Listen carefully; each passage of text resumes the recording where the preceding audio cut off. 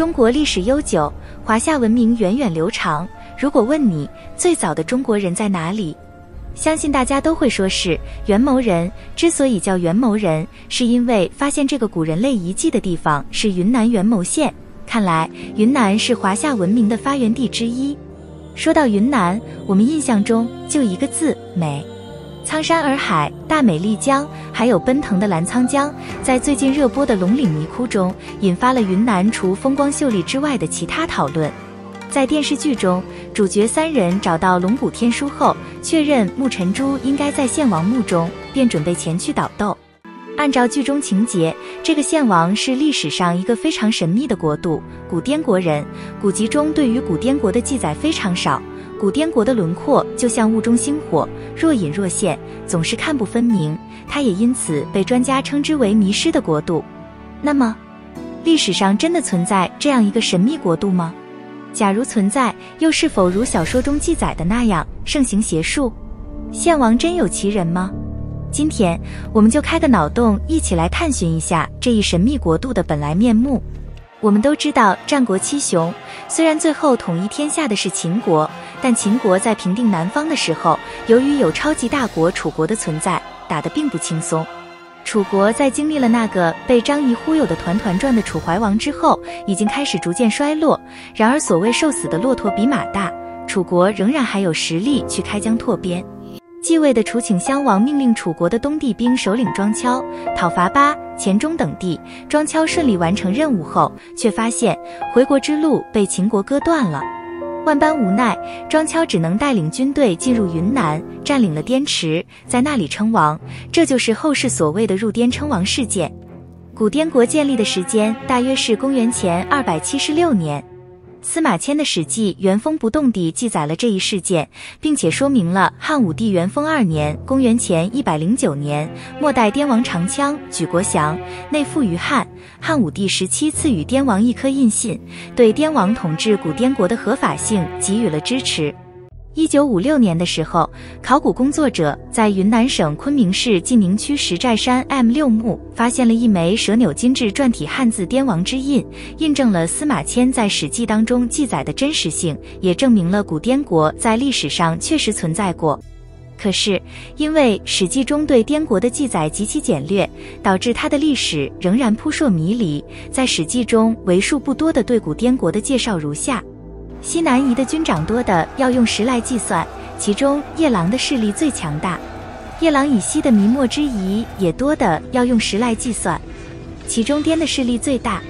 值得一提的是，我们很熟悉的成语夜郎自大，其实本应作滇王自大，因为《史记》中的记载是这样的：滇王与汉使者言曰：“汉孰与我大？”即夜郎侯亦然。可见是滇王先问的汉孰与我大。奇怪的是，后人不说滇王自大，却说夜郎自大，很是蹊跷。这可能与古滇国过于神秘，不为常人所知有关。而且不知为何，约在公元前86年前后，古滇国在史书中突然消失5载，这也增加了它的神秘性。古人称滇地为蛮荒之地，自古就笼罩一层神秘面纱，魑魅魍魉四处游走，瘴气雾绕山林。据说云南崇古之术的发源之地便是古滇国。滇国是一个崇尚巫术的国家，在天下霸唱的鬼吹灯系列中所描述的献王就是古滇国的分支，属于崇尚邪术的一支族人。前面提到滇是夜郎以西的弥墨之夷，所谓弥墨在壮语、花腰傣语当中就是女巫的意思。从大量的出土文物看，滇国居民的崇拜对象有农神、动物、祖先和生育神。祭祀仪式主要有漂牛、人祭、舞乐。所有的宗教活动都是在巫师的主持下进行的，而巫师则几乎都是女性。如江川李家山69号墓出土的贮贝器古滇国人存钱罐上的图像，表现的就是有关的祭祀活动。器盖上共雕有35人，中央立柱，柱侧有4人抬扛的监鱼，鱼内坐一贵妇，通身鎏金，身后有持伞的侍者，鱼前有骑马者开道，两侧有侍从跟随。另外有扛铲、提篮、背重子带、持点重棒者等。很明显，做监鱼的贵妇人是此次祭祀仪式的主祭人。这大概是母系社会的遗存。1956年，云南曾出土了最声名远扬的一件铸贝器——祖蒙场面青铜铸贝器。这件青铜器描述的是滇王杀人祭祀的场景。在古滇国的社会当中，重大的祭奠活动都要用人头来进行祭祀，所讲的血祭也就是进行一种最高规格的祭奠。这种习俗也延续到了西双版纳的佤族。阿佤人因砍头祭骨这个独特的宗教活动而使内地游客商贾谈虎色变，不敢往来，所以近些年牛头逐渐代替了原始习俗的人头。这种奇特的祭祀风俗是古滇国特有的，被称为猎头习俗。据魏书、辽传记载，其俗谓鬼神，游上银寺，所杀之人多美鬓染者，乃剥其面皮，笼之以竹，即灶，号之日鬼，鼓舞4肢，以求福利。辽是东汉时期对西南越人的一种称呼，在滇国出土的青铜器上有不少猎头图像。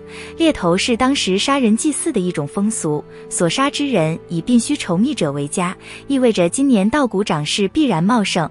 如从江川李家山采集的一件猎手纹铜剑，在剑柄及刃颈格处是浮雕人物，均头梳高髻，髻上有五角星装饰，头上顶一倒立的鼓，双目圆睁，张口露齿，耳佩大耳环，身着对金长衫，腰束带且是圆形扣，双手佩戴宽边着棘串，显足。一人左手持刀，右手提人头，另一人双手上举，双足蹲立。这幅图像表现的正是猎头习俗。